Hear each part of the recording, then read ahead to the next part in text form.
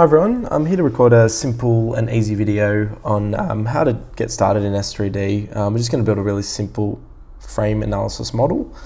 So this tutorial is going to be really good for students or new users or anyone who's maybe a little less familiar with structural analysis software. We're going to break it down to the basics and just build a very simple model and learn how to apply loads and boundary conditions and set members and sections and so forth. So how to set up your model, how to solve it, and how to review the results. So we're just starting with S3D, so that's a structural analysis software. And usually we start with nodes. So there's a few ways to enter nodes. I'm just going to start by tab and entering the various XYZ coordinates that we need to put in. Another way you can do it is at the same time as you're connecting your members, you can also use the pen tool to apply your nodes and members here at the same time. So this is a quick and easy way where we're actually not only defining the nodes, where the start and end point of each member is, but we're actually also defining the members as well. So we can see now we have some members, also known as elements, in the structural analysis process. So this could be this is all we're going to do is a very simple frame, just in the XY plane. And yep, so we've got our node and start and end points. We're going to also define two different sections. So, I connected those using the pen tool, but another way you can do is just drag and connect between the nodes. And if I click that member, I'll see all the attributes assigned to that member by default. So I can see the node start position and the end position, so node 2 to node 3. I can obviously change these if I want to connect something like 2 to 4. There's a few different types of members. I won't go into the details of these, but I'll just leave that as continuous. And then section ID is very important too. So what is the cross section here? So maybe we've got 2 columns and a beam. So I'm going to change the cross section of this member to 2. And we're going to define what that 2 represents a little later, but you'll see it changed color to represent that this is a different section to the 2 columns. And then we've got some fixities. So you might want to have a pinned connection at either end here. So maybe it's pinned on both sides. So I can do one of 2 things. I can just hit a shortcut and hit truss, and that'll change that to a pin. So truss and pin are kind of used interchangeably. Or I can custom define my own fixities, and there's more information on fixities if you just click the I there. That'll give you more information and also take you to the area in our documentation with videos and more examples. And that goes for all of our attributes here. The only thing I'm going to really change with this member is the section ID 2. So you can see that that's now changed to green. And actually, sorry, I did also change the fixities to pins. So I can see that that's now denoted by these 2 dots to say that this member is now pin connected and not a rigid connection to these members. So it's not going to transfer any moment forces, which we'll see when we perform the analysis. I'll explain all that. Then we're going to just assign some boundary conditions. So these are the supports. This is where your structure is supported. So I'm just going to hit Control and highlight these 2 nodes. So that's a little shortcut. I'll go to my supports, and I can double click, and that's going to take anything that's highlighted here and enter it into the input field there. And I'll leave it as fixed support. So that's going to be a very rigid support there. It could be something that's encased in concrete into the ground. So it's a very rigid, strong support there. Other alternatives are pin supports or spring supports or even roller supports as well. So it just depends on your structure. And I'm also going to define what these sections are. So I've got 2, as I previously indicated, I've got 2 black sections here and 1 green section indicating the beam. And there's a few different ways we can enter in a section, but I'm just going to start by clicking this and going to our section builder.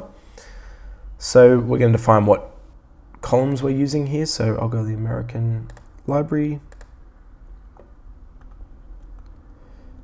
Maybe sort of a W shape.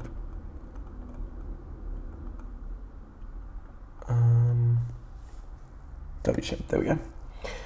Maybe like a W10 by 17. So in the section builder, you can also define your own sections, but for this case, it's going to be a very simple one. But you can add sort of timber, steel, cold formed, all the different types of sections that you might want to add to your model. And I'll submit that. So now my section 1 has some cross-section definition as a W10 by 17, and then we're going to do the same with the green, but I'm just going to show a quick shortcut where I can just hit that database and just search W6. So that's a much faster and easier way if you're adding library sections into your model. That's a really easy way to do that. And one way we can confirm that that's now looking pretty good is just through the renderer. So I just go output renderer, and that will display the different cross sections that I've built in the model. Yeah, and finally we're going to add some load. So we've built the model. We're pretty happy with how it's supported. We've given some cross section properties. Obviously the nodes, the members have all been added as well. So now we're going to apply some loads, some forces to the structure. We're going to just do that, maybe some distributed load to this top member. So 1. Maybe a little less than that. So we're doing a kip feet force. So it's going to span across the entire member in the Y direction. So that's a global Y here. So I can see that's been added. And maybe I want to add, actually I'll also explain a little bit about the load groups, because that's quite an important concept too. So in structural analysis, and when you're in structural design in general, there's different types of loads that we apply. So you might apply a dead load, which is sort of a fixed load, or a live load, more of a moving load, or something that can change. You know, it might be like people in the building or equipment, things like that. Although equipment could go either way, but you know, forces that might be different in different scenarios. Another one might be wind load, snow load. So there's all these different design forces that we apply to the structure to test it under different load combinations or different scenarios. So the load group is a really useful way to kind of define what the load is. So let's call this a dead load, and I can call this whatever I want, but I'm just going to capitalize it to make it obvious. And then that's quite useful if we're going to sort of apply maybe some other forces. We'll do some point loads to node 3 in the X direction. We'll call this a wind load. And then maybe we'll also apply another distributed load to this member. Again, you can use other ways of doing things like right clicking. We'll do 0.2. And this one will offset just by 25% on each end. And we'll call this a snow load. And you notice when I do go to enter this, it is offering me the other options that I've already entered. So quite easily, if there are other dead loads, I can add them. But in this case, it's a new classification. So I'm just going to add snow loads. Okay. And then we'll also add some load combinations to kind of account for, you know, different scenarios, maybe where it is very windy, but there's no snow loads on the structure, or where, you know, it's very windy and you know, people are moving around the building, so we've got some other live loads. So I will enter in some load combinations to account for all those different scenarios to make sure, you know, we're considering all those cases. And I'm going to use the design standard kind of default design code load combination. So I'll look at ASCE 716, ASD, and so you can display those. And then what I'm doing here is I'm just assigning them to so the cases I've given. So I've given the category dead load, snow load, and wind load, and in the software I'm going to basically link that to an ASCE design load type. So you can see that these are actually from the design code, and I'm going to tell the software that my case here is the same as a wind load, snow load, dead load is a dead load. So it knows how to apply these correctly.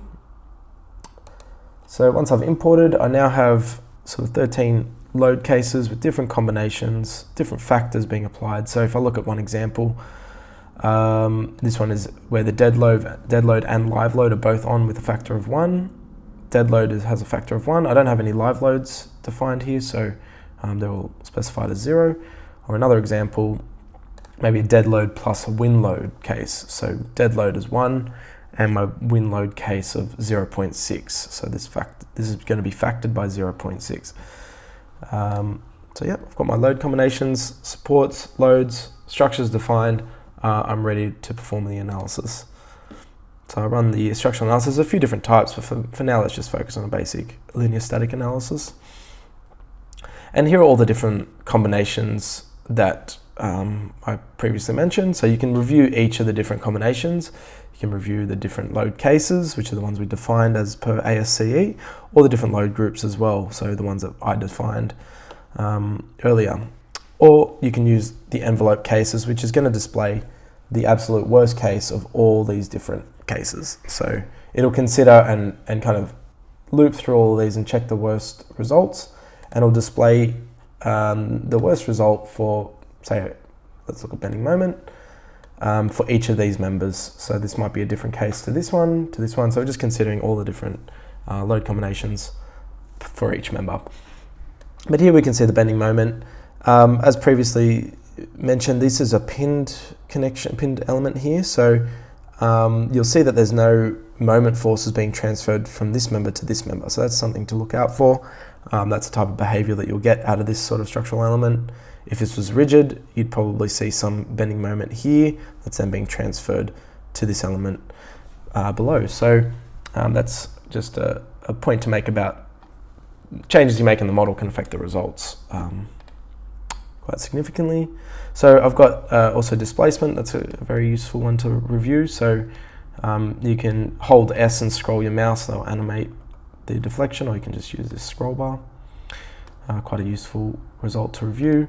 Various stresses there, so we can also see that this is highlighted red. That's controlled in the results settings, but we've got some yielding of this member here, so it's automatically sort of alerting you to some areas you might want to look at, because the max combined stress in this case is exceeding the yield strength of the material used in this member. So yeah, quite a lot of different results. I won't go through all of them, but another very common one is the summary. So the summary just tells us at a snapshot, what is my structure doing? How is it performing under the loads that I've applied to it? And we can see there's a few utility ratios above 1, which indicates some sort of a failure criteria. Deflection span ratio is greater than L over 250. I've also got some stresses, which I mentioned previously, that there's some members exceeding the yield strength. So yeah, definitely something to review and change in the model, and making changes or adjustments to the model quite easy. Maybe we want to change the strength, let's just change this section, build up the strength of the section. So I can just go back in and edit. Let's choose something like a W10, something a little bit more rigid. Submit that. So now I can see I've got another W10 there. Resolve. And yeah, kind of reduce down some of the stresses. It's no longer yielding. There's a little bit of a deflection span, sort of serviceability criteria that's failing. Maybe that doesn't matter. But yeah, kind of review the changes that you make to your model. You can then obviously look at the different results that creates through the analysis process. Obviously, you can also change materials. So, I mean, it's still quite strong, but maybe you want to reduce the materials of these elements. You can also change the sections of those. And the great thing is that because I've linked both of these members to one section, I only have to change it in one area. And maybe I want to go for sort of a timber element. I can also, select those as well. It's going to have to be quite large. Got a lot of forces on there. And changing the material here to some sort of timber, or maybe something from the NDS database makes more sense in this case. So yeah, it does support different materials if you want to apply different sections, or you're designing cold form steel members. The process is the same. It's just about what elements you're choosing, or what sections you're choosing. So I hope that helps. It's a really simple example of how to build a frame analysis model, how to solve it, and how to look out for certain results to help you get started using S3D. Thanks a lot.